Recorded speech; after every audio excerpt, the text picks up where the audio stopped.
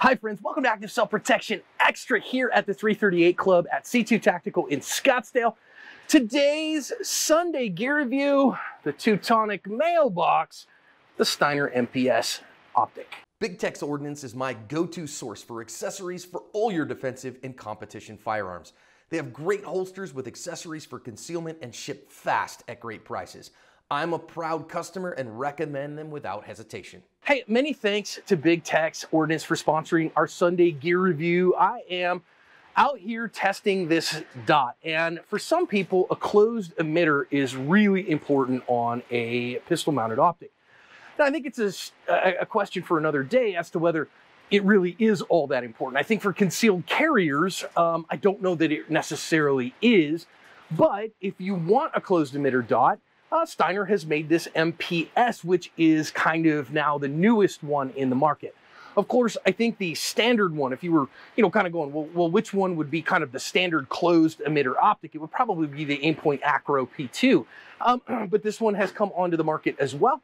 And I picked one up at a heck of a deal just to kind of show you guys what it is, give it a little bit of a test, and also test this Right Armory iDot sighting system because it had a different footprint. So I suppose in some sense we're kind of testing the Right Armory iDot, dot mounting system on the P30 as well. This is a P30 long boy, a long slide that they put that iDot system on there, and I got a Acro plate for it installed on there, no problem, super easy, put this MPS on there. And of course, Steiner is a very well-respected part of the industry in terms of optics, long gun optics and those kinds of things. They make fantastic glass. And so this guy has a retail right around 500 bucks. You might be able to pick it up on sale a little bit cheaper than that, but I would expect it to be about 500 bucks. So you're probably talking, somewhere in the Trijicon RMR category, a little less than the SRO, a little bit more than something like a Holosun. I'm gonna try to be careful not to point a gun at my hand here. And we're here on the 338 Club all by ourselves. That is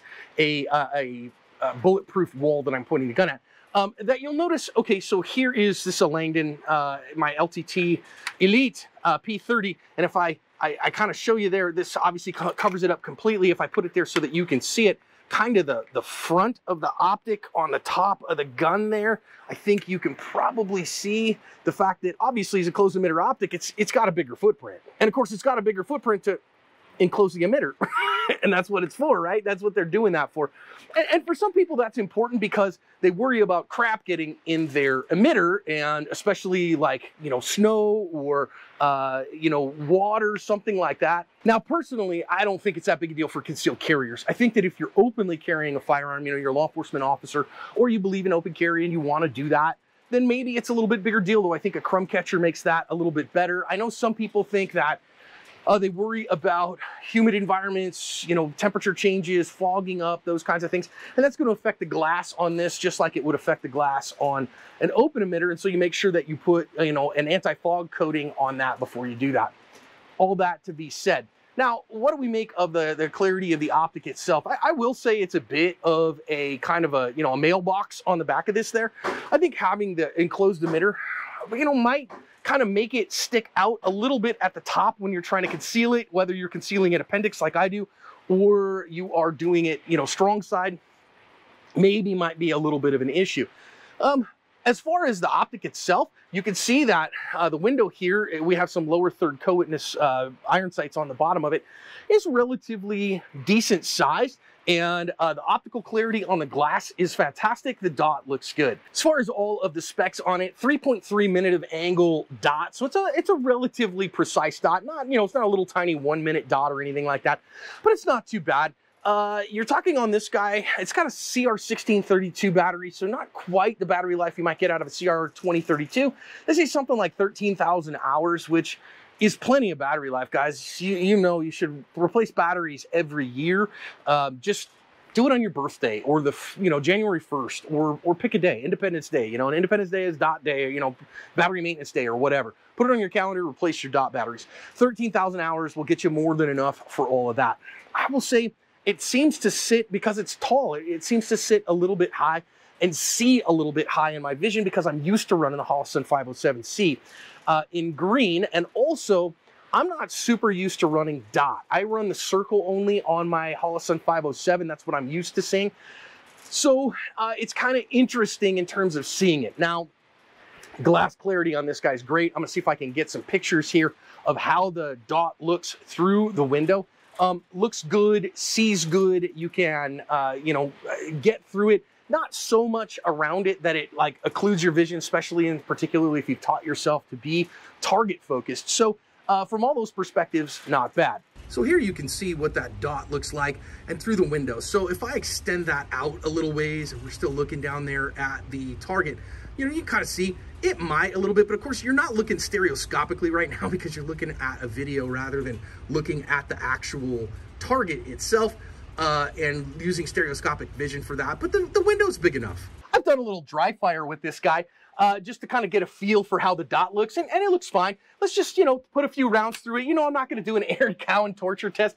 If you want to see a Cowan torture test, go watch Aaron's videos. You should be watching Sage Dynamics anyways. He's a good dude and he's got good information. So now I will say, whew, that this big optic does give you quite a bit of purchase in, you know, slide manipulation. So it's like having a mailbox on the back of your gun.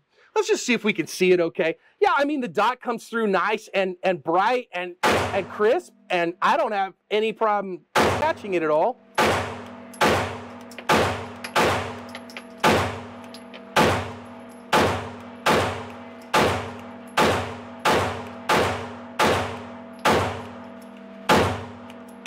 Okay, that last one was a heck of a flinch.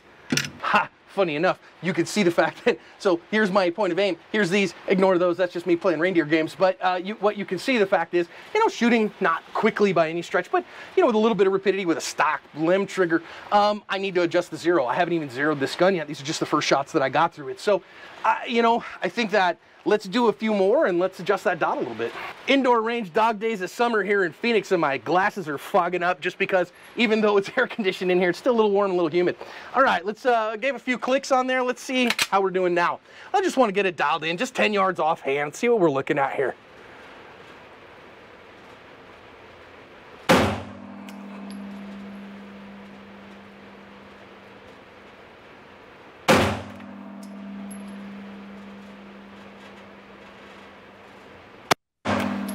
Okay, that's 3.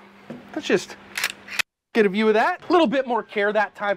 You know, first ones I just wanted to see what the dot was doing. So guess what? 3 here. Now I need to come in a little bit more and down a little bit more, but I'm getting close. I need to come left an inch.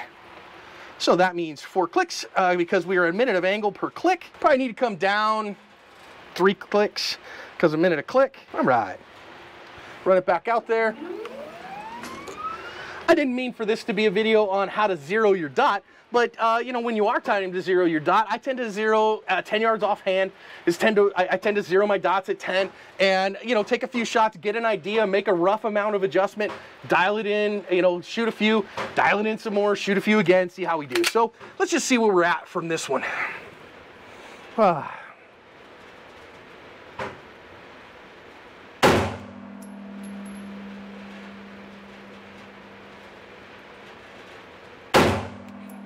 Maybe a touch top left there. There we go. I think we got it on this try.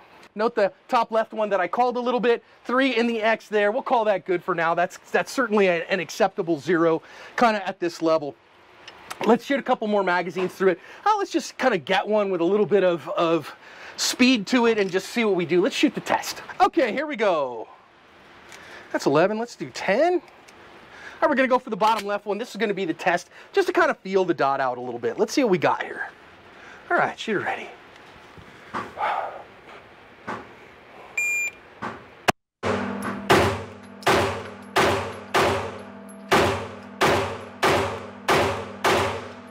Okay, there was 10 shots, 7.67 seconds. So you can see that my first shot was, you know, a 1 flat that I'm running 1 second, 0.7, 0.7, 0.5, 0.9. And you can see here, shot a 99 on that one, had that one that was out. Meh, you might call that one out too. But looks like a 99 3X to me. I'm just offhand and again, standard limb trigger. So what do I think of this dot throughout all that? So initial thoughts. I think it's perfectly viewable. I think that the glass quality, I don't note any color coming through the glass at all, so it doesn't have a tint or a tinge at all. I really like that. I think it was super easy to zero in. You've got big, clicks here, that standard kind of, 1 minute of angle adjustments, and that was really good. I think the dot is visible and good, 8 brightness settings. So you can pick the one that's right for you. I tend to turn mine up a little bit and put up with the blooming for that. Super easy to mount. It's mounting on the Acro mount plate, which is, just an adjustment piece right here. So super easy to do that. MSRP they're saying is about $575. I think you find these on the street right about 500 bucks. Is it gonna get me to change? Nope, sure not. I'm gonna stay with my 507C green in circle only. But if you wanted a closed emitter optic, I think that this one is definitely one you might consider.